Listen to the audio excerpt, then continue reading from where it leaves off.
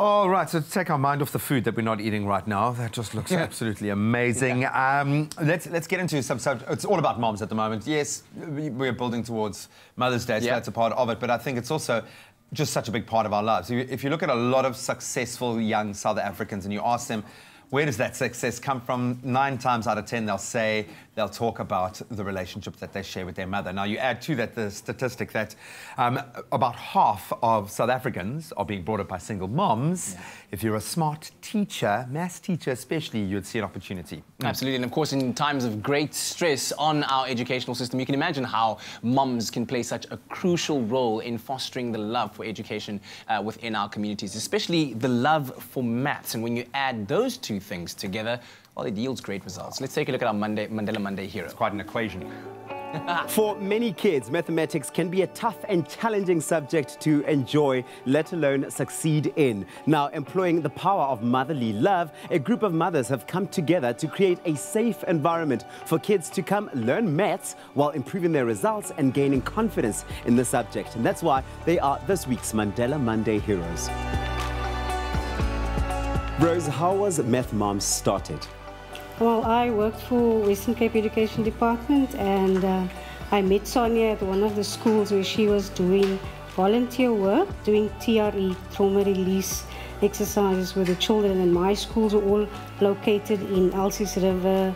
I asked Sonia, actually approached her to help me with the staff of Eitzig Primary School, where we had a very high absentee rate of teachers, and principal, he said, oh, I'm struggling really with the staff to keep them motivated. And Sonia then started the TRE program with the staff and had a tremendous impact.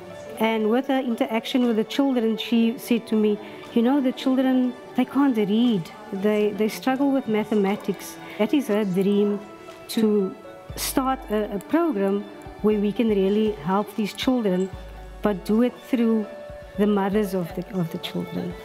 Why the focus specifically on moms? Why was it important to get them coming in and caring for the performance of their children as far as maths is concerned? When children can master maths, they feel good about themselves. It's like, oh, you're clever because you can do maths. So the maths is really just a vehicle that we use to build confidence in children.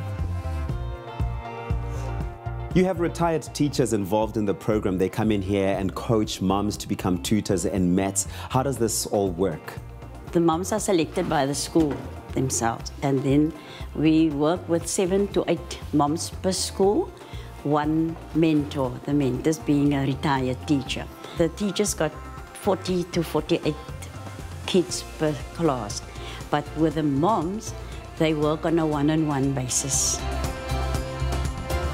Ik het die meeste activiteit gehou met die blokkies en die stokkies te speel, omdat dit my wiskunde, want my wiskunde verbeter. Die MathsMom het my gehelp, sê maar my ma stuur my winkel toe, weet ek presies wat ek klein geld moet ek kry.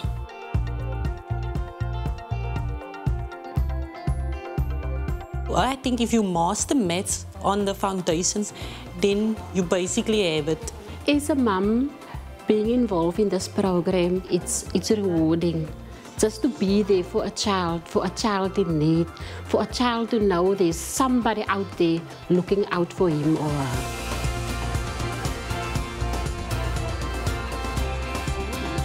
From the year 2016 to now, it's 2019, how has this program grown? Tremendously. We started off with 1 school in Elsie's River to 10 schools in 2019. What do you enjoy most about being part of this program? Is to see how the moms grow. Really, the growth is wonderful. I remember the first group of ladies we started with, they were so shy. They won't talk and they will look down when you speak to them. And they go and they speak on public forums now. There are maths examples everywhere, cooking in the kitchen, in a trip to the shops, and showing kids that arithmetic in daily life makes all the difference.